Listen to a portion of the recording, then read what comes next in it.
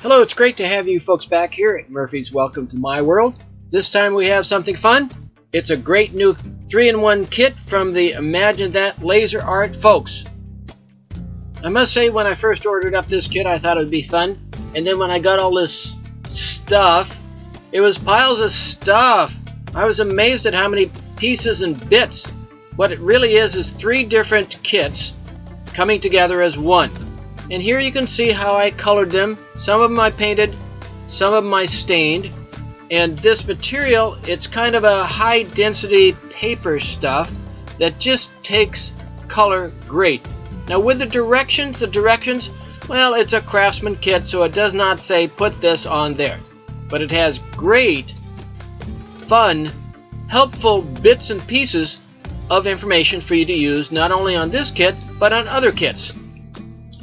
Okay, fine. Here you can see the different colored bits, and you can see that there are 3 distinctive different buildings that come together. Now, these folks at the Laser Art, they put lots of thought, lots of energy into making these kits easy, but also very detailed and multiple layers. Now, I do need to warn you about cutting some of the parts out. This high-density paper will shred, and so you want to be really careful with some of the parts. I did damage a few and I had to make some new parts. Before long you start getting a bunch of subsections. I love subsections. I like to think of them as little individual kits.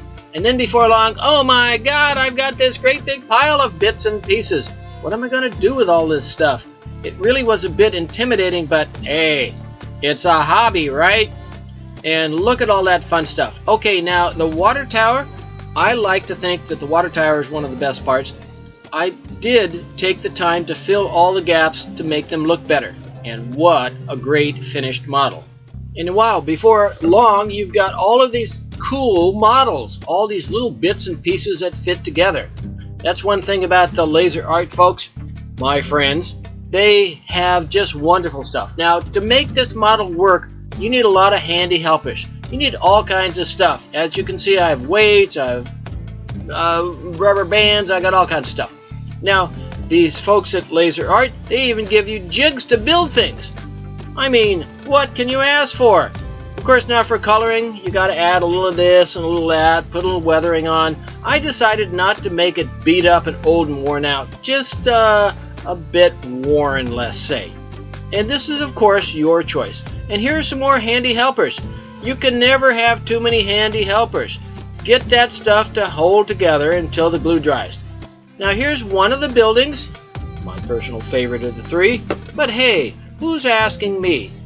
Here's another one.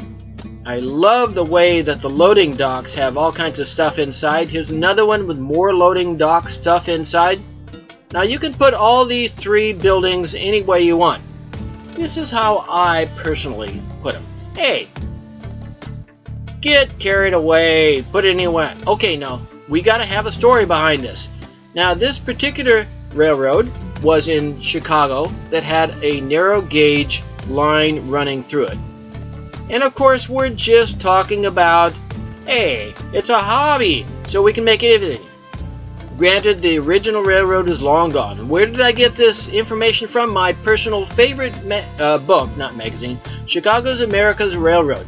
This is a great book, have a look at it. Alright, this never actually existing narrow gauge railroad serviced all kinds of businesses in downtown Chicago.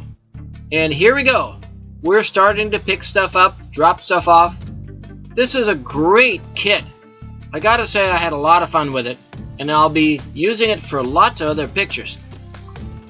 This 3-in-1 kit from the Laser Art folks, it was just way fun.